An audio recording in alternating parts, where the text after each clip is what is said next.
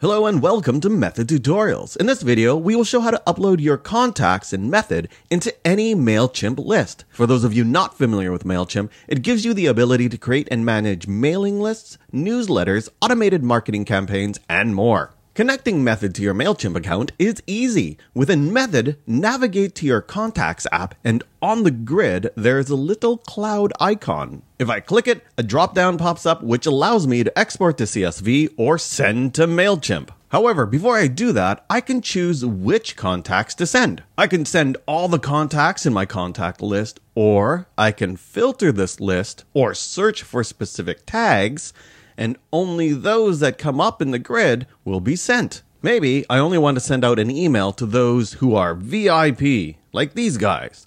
Or I can filter this list to only display my leads. And now, if I were to send to MailChimp only the contacts in this filtered grid, my leads will be sent. Cool. So let's do that. When I click Send to MailChimp, the right panel pops open and there's a link to connect. I'll select that and put in my username and password for MailChimp.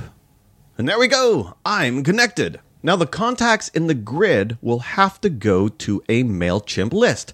This drop-down will have all my lists within MailChimp. If I want to create a new list, I would need to do that in MailChimp itself. For now, let me choose this one.